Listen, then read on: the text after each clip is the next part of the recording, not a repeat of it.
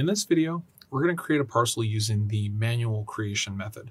So we're going to go ahead and go up to the Home tab of the ribbon bar, drop down in Parcels, and select the Parcel Creation Tools.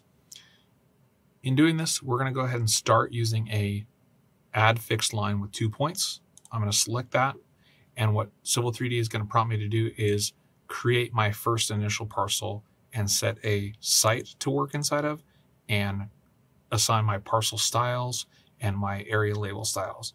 So what I'm going to go ahead and do is I'm going to create a new site, and I'm going to call it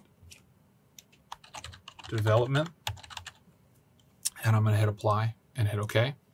And then I'm going to leave this as property, and I'm going to leave my label styles because I'm not going to automatically add segment labels. So I'm going to click OK.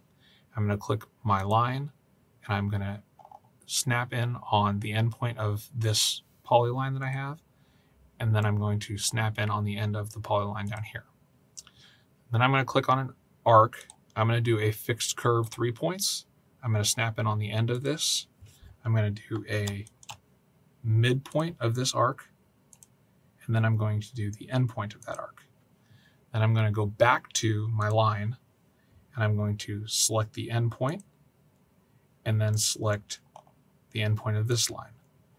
Now that I'm going to the next line, I can just click on the endpoint and move on to this other endpoint, and then select my curve again and select endpoint, midpoint,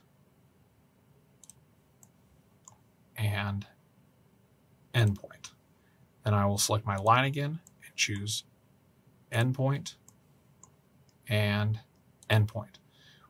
And then I will hit enter to get out of that command, and escape to close out the parcel creation toolbar. And if I zoom out, what you'll see here is in the center, I have a new label that is my first parcel.